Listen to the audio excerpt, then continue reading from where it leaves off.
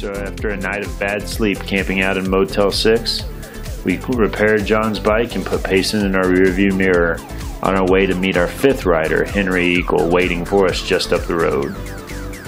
How you doing, Henry? Great, great. Nice to finally meet you. We're planning on camping on Navajo land on 6110. This takes right across the Tatahatso Point on a dirt road. I'm really not even sure what this dirt road's called. Dirt road, I think is its name. Yeah, we're going to call it Dirt Road. Ow. The rock just hit me in the hand. Not like there's anything you can do about it. I-17, keep bearing left. We're not going to go to I-17. Yep, you're just going to keep bearing left. We're not going to go to I-17, but that's just where we're coming out. And back on pavement, it looks like. Cattle guard. Cattle guard. Oh, this is beautiful. Yeah, look at all these oak trees.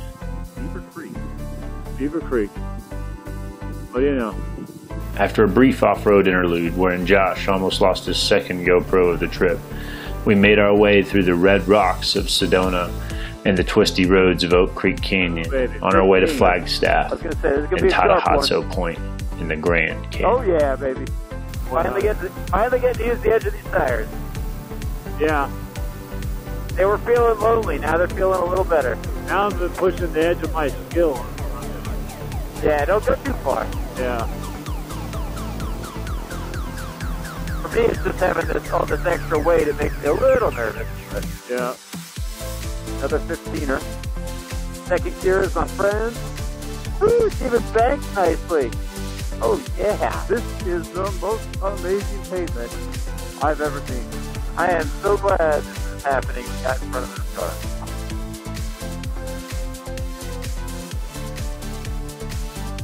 This is the best, no, but it's good.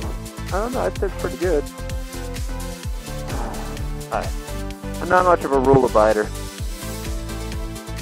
You want to go over? Yeah. They put this gap here for a reason. Clearly, right? There you go. Dude.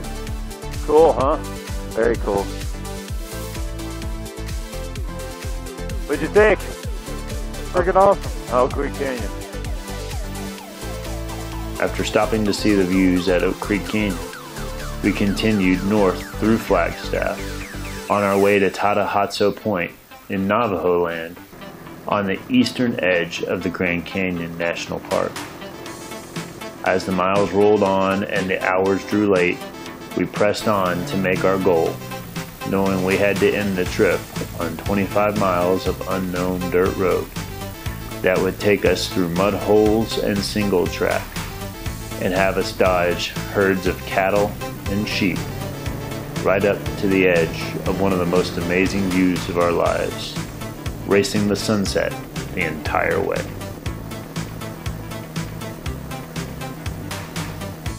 Again, watch out for the cattle. They're coming to check us out, or are they going away? No, they've been trying to head away from us. They just don't seem to get that we're heading the same direction. Yeah. They're not the brightest of animals. I kind of hope they cross over right here. Give us room. Yep. All right, we should be okay. No, now they're on the road. Don't get on the road. Get off the road. Go left here if you can. Sorry, Henry.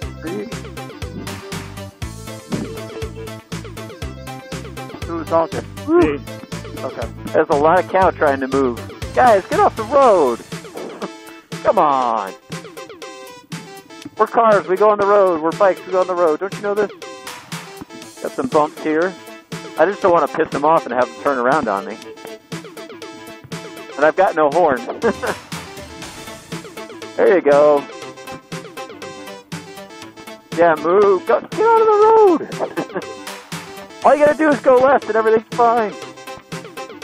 Want me to pass on the actual side of the road, off the road a little bit, just to get them to move? It's up to you. Guys, come on. Use your heads. You got your exhaust, you know. That's true.